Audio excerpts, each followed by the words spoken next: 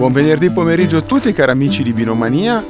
Oggi vorrei parlarvi del Nikon Monarch HG, un prodotto che è stato presentato in Italia da Nital, distributore ufficiale dei prodotti Nikon, nel luglio del 2016. Abbiamo già avuto modo di parlarne su Binomania, prima attraverso una recensione di Piero Pignatta, poi attraverso delle impressioni sul campo di Paolo Monti. Tuttavia ho deciso quest'oggi di presentarvi una video recensione. Il Nikon Monarch HG, in questo caso nella versione 8x42, costa 1250 euro, prezzo febbraio Nital 2021, e gode di ben 10 anni di garanzia. Io direi di iniziare immediatamente questa video recensione. Inizio col farvi vedere la scatola in dotazione al Nikon Monarch con gli accessori. Ovviamente io già ho utilizzato il binocolo perché ho dovuto farlo immediatamente, perché dopo sarebbero cambiate le previsioni del tempo, però giusto per farvi vedere gli accessori che ci sono al suo interno. È molto elegante, nera, vedete ci sono comunque loghi Monarch HG o HG come si dice in inglese, dorati, con i 10 anni della garanzia Nital. Aprendolo troverete il binocolo all'interno della custodia, poi i libretti con certificati di garanzia scritti in varie lingue e poi i vari formati disponibili, che in questo caso sono 8x30, 10x30, 8x42 e 10x42. Poi c'è il binocolo con le istruzioni generiche, scritto anch'esso in varie lingue. Poi al suo interno troverete la bretella, che devo dirvi che è molto comoda, è anche confortevole e elasticizzata, guardate. Poi oltre ai tappi in dotazione, che adesso vi mostro, che sono questi, sono dei tappi che hanno un sistema di chiusura, vedete, che non vi consente, anzi che non permette ai tappi di vagare per i boschi, come mi capita spesso con altre soluzioni. Per chi non volesse utilizzare questo sistema, Nikon ha intelligentemente messo a disposizione anche altri due tappi, e adesso ve li faccio vedere. Bisogna semplicemente togliere questo in dotazione, così, e inserire quell'altro. Quindi questa è una scelta prettamente personale, però mi è piaciuta la decisione di Nikon. Come vedete il binocolo è comunque molto bello esteticamente. Adesso comunque ve ne parlerò in maniera più precisa. Ci vediamo tra un po' sul campo. A dopo!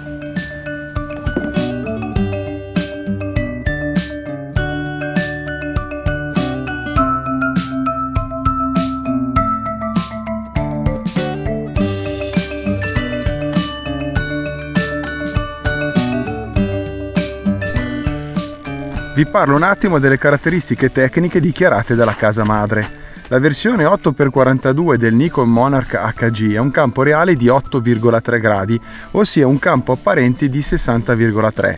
Il campo visivo lineare è ampio, sono 145 metri a millimetri, mentre la pupilla di uscita è di 5,3 mm. L'estrazione pupillare dichiarata è di 17,8 mm ed è decisamente compatto, sono circa 14 cm e mezzo per 131 x 56. La mia bilancia elettronica ha stimato un peso di 706 grammi con i tappi e 750 grammi senza tappi, ma anche senza l'anello in gomma sostitutivo. Paragonato ad esempio ad altre soluzioni come lo Swarovski L o lo Zeiss SF, è decisamente più compatto. Per quanto riguarda il bilanciamento, il binocolo cade verso gli obiettivi soltanto se si sposta oltre la metà delle sue dimensioni, quindi vi posso confermare che è un binocolo decisamente bilanciato.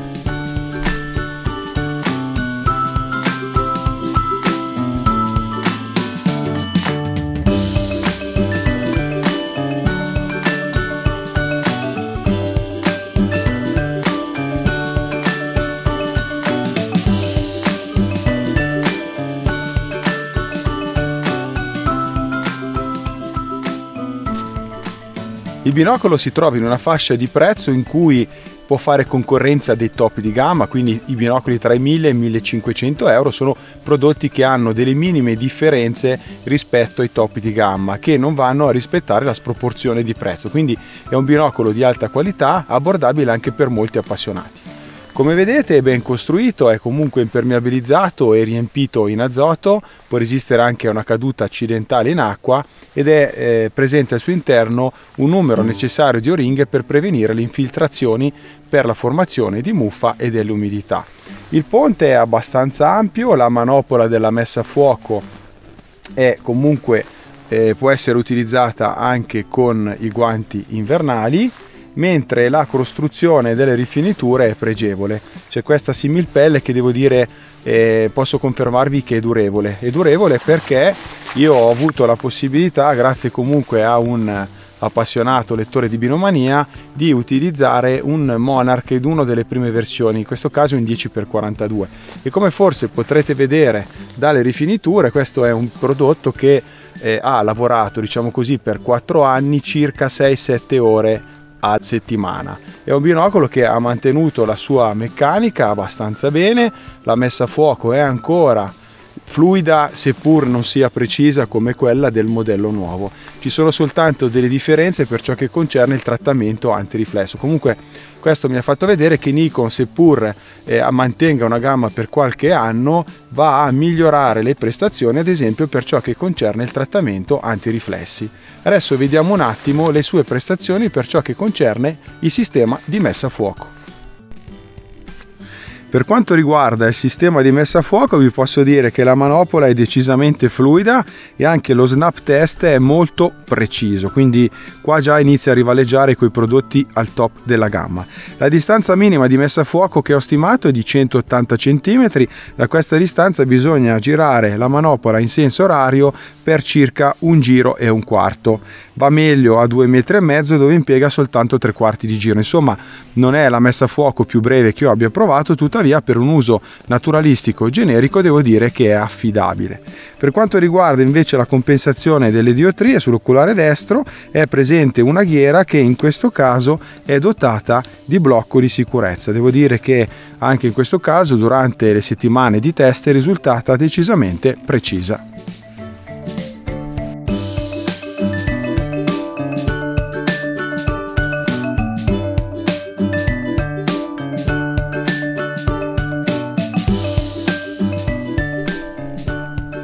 Per quanto riguarda la qualità ottica dei vetri e di a bassa dispersione utilizzati per il Nikon Monarch HG, vi devo dire che ci troviamo di fronte a un binocolo di alta qualità, soprattutto in proporzione al suo prezzo di acquisto. Forse comparandolo a memoria, almeno guardando i miei appunti, rispetto al top di gamma della Nikon, l'HG, presenta un micro contrasto leggermente inferiore, ma in realtà nella maggior parte delle condizioni di illuminazione anche gli appassionati, esperti e più esigenti non troveranno nulla da ridire dal treno ottico di questo strumento. Anche per quanto riguarda gli oculari vi posso confermare che sono decisamente comodi, hanno un ampio diametro della lente di campo, oltretutto il Nikon Monarch HG fornisce ben 145 metri, come vi ho detto, a 1000 metri, quindi è un campo grandangolare. È presente anche il sistema click stop di regolazione, in realtà ci sono solo 2 posizioni intermedie, ve la faccio vedere: posizione di arresto, un click, secondo click, estrazione totale. Personalmente per la mia distanza interpupillare non ho avuto particolari problemi, perché comunque c'è molto spazio tra gli oculari per comunque consentirmi un ottimo comfort. C'è da dire che questo è una caratteristica molto importante che spesso in altri prodotti diciamo così del sollevante viene un po' sottovalutata, in quanto i visi orientali hanno molto più spazio tra gli occhi e un naso più piccolo. Invece un plauso a Nikon per avere creato e progettato un binocolo che è molto comodo anche per i visi di noi occidentali. La pupilla di uscita di Smith Passion è risultata perfettamente circolare. Come dalla foto che comunque pubblicherò all'interno di questo video si nota soltanto qualche piccolo riflesso, ma direi che nulla di così grave nell'uso pratico. Anche la vignettatura ai bordi è decisamente minima, anche provando a osservare il cielo a mezzogiorno. Il trattamento antiriflesso è verde violaceo, come potete vedere, differisce dall'esemplare che vi ho mostrato prima. Questo è il sintomo che Nikon continua comunque a aggiornare la propria gamma Sport Optics anche per ciò che concerne i trattamenti. La prova che faccio spesso, sia quella di riflettere il viso e i caratteri di un giornale negli obiettivi, ha mostrato un egregio trattamento antiriflesso.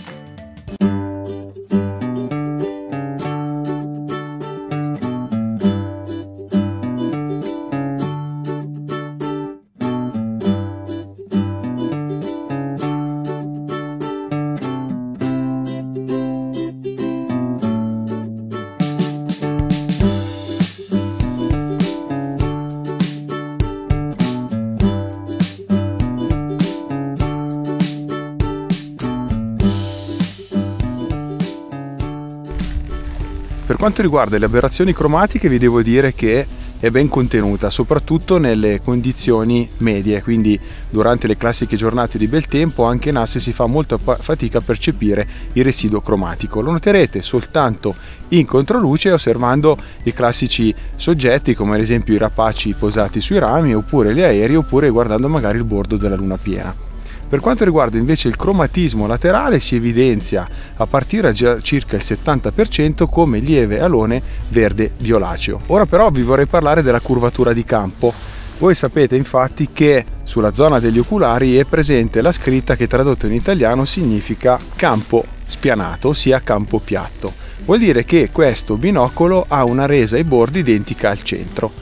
Ci sono state, ho avuto modo di parlare con alcuni professionisti, alcune opinioni contrastanti riguardo il campo piatto di questo binocolo. Vi devo dire innanzitutto che la curvatura di campo si può anche migliorare attraverso il visus di ogni persona, quindi la compensazione visiva, ad esempio dei ragazzi più giovani, può consentire di diminuire la curvatura di campo di un'ottica.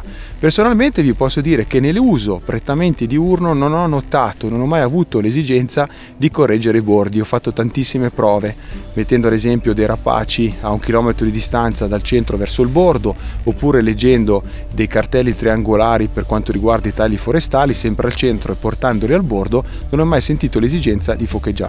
A essere molto precisi si potrebbe fare qualche piccolo ritocco qualora doveste discernere dei dettagli decisamente fini, però in sintesi vi posso dire che secondo me questo è un binocolo con il campo piatto.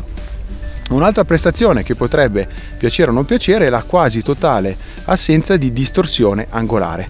Come sapete, i progettisti inseriscono un po' di distorsione angolare fatta proprio ad hoc in base al progetto ottico per evitare il cosiddetto effetto palla rotolante che si nota quando osservate in panning, ossia a destra a sinistra. Anche in questo caso l'effetto palla rotolante è decisamente proporzionale in base alla capacità soggettiva e alla compensazione soggettiva. Io ne sono immune, quindi purtroppo per ciò che concerne l'effetto palla rotolante con il Nikon Monarch HG non vi posso aiutare.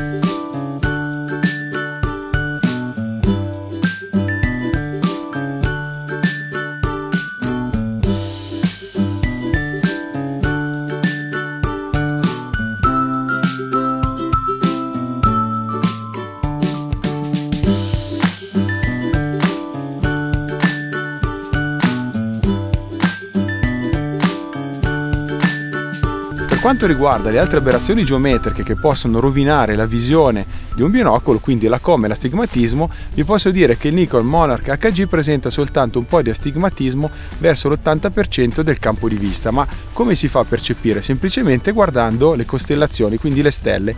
Il test stellare è molto severo in quanto le stelle sono dei soggetti molto puntiformi. Quindi se dovessi dirvi che è un binocolo totalmente ottimizzato come ad esempio il Nikon VX nelle osservazioni astronomiche, vi direi di no. Tuttavia, grazie alla sua pontiformità al centro del campo, all'ottimo contrasto e alla buona correzione dell'aberrazione cromatica, è un binocolo che può essere interessante anche per le osservazioni astronomiche.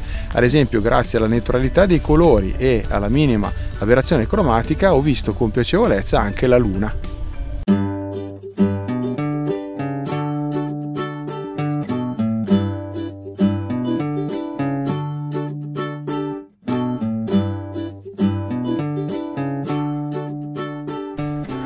È giunto il momento di darvi le mie impressioni pratiche sul campo riguardo il Nikon Monarch HG. Allora, come vi ho già anticipato, in questa fascia di prezzo si trovano dei prodotti molto interessanti che possono rivaleggiare senza particolari problemi anche con i top di gamma, in quanto le differenze sono veramente minime e non proporzionali al prezzo d'acquisto. Ho apprezzato il Nikon Monarch HG per la sua costruzione, per comunque alcune piacevoli rifiniture, come ad esempio questi tappi che non si possono sganciare, e poi con gli anelli in gomma in dotazione qualora non volessi utilizzare questo sistema. L'impermeabilizzazione in grado di resistere sotto i 10 metri per 5 minuti, quindi nella classica caduta in acqua non dovreste avere particolari problemi. Ha un ottimo campo di vista, lo sweet spot, diciamo così, quindi la piacevolezza della visione nell'uso diurno è molto buona, anche grazie ai gradi che sono ampi, quindi 8,3. L'ho trovato anche particolarmente confortevole e seppur non abbia una corsa molto rapida e breve come prodotti magari più performanti in quel frangente, devo dire che nell'uso medio naturalistico comunque è un prodotto soddisfacente. Il sole ormai è tramontato da mezz'ora e quindi noi siamo in attesa di fare una breve ulteriore prova astronomica. Comunque vi vorrei salutare con i pregi e i difetti. Per quanto riguarda i pregi, ho apprezzato del Nikon Monarch HG soprattutto il suo rapporto prezzo-prestazioni. È dotato di ottiche ED a bassa dispersione, ha un ampio campo di vista, è robusto, leggero e impermeabilizzato e soprattutto gode di ben 10 anni di garanzia. Nell'utilizzo diurno lo sweet spot è piacevole e comunque si presta sia alle osservazioni naturalistiche che ad esempio anche alle osservazioni nautiche o alle osservazioni crepuscolari. Per quanto riguarda invece i difetti, come tutti i prodotti non escevro, ho notato una corsa non molto breve, quindi ci sono prodotti un poco più performanti e c'è un po' di astigmatismo a partire dall'80%, come vi ho confermato, per quanto riguarda le osservazioni astronomiche. Per il resto devo dirvi che per 1250 euro potreste avere un binocolo che vi potrebbe durare un'intera vita e che vi potrebbe anche non far rimpiangere prodotti dal prezzo superiore. Io colgo l'occasione per ringraziare Nital nella figura di Marco Rovere che mi ha fornito l'ennesimo esemplare di Nikon Monarch HG per consentirmi di dare le mie impressioni imparziali come sempre a favore insomma di voi lettori. Io vi saluto, se ancora non l'avete fatto vi chiedo di iscrivervi al canale YouTube di Binomania, ci vediamo ogni venerdì sera alle ore 20 sul canale YouTube, mentre vi aspetto ormai tutti i giorni sul sito ufficiale che è www.binomania.it. Un caro saluto da Pier Giovanni Salimbeni e buone osservazioni a tutti quanti.